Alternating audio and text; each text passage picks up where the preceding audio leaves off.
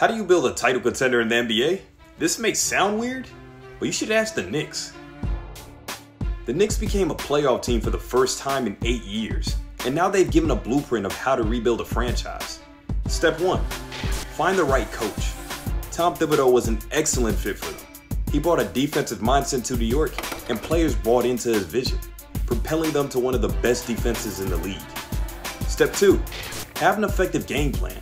The Knicks emphasized three-point shooting. They ended the season 3rd in three-point percentage, after being 27th in the league last year. On defense, they're forcing teams to take contested jumpers. Step 3. Have a 1-2 punch.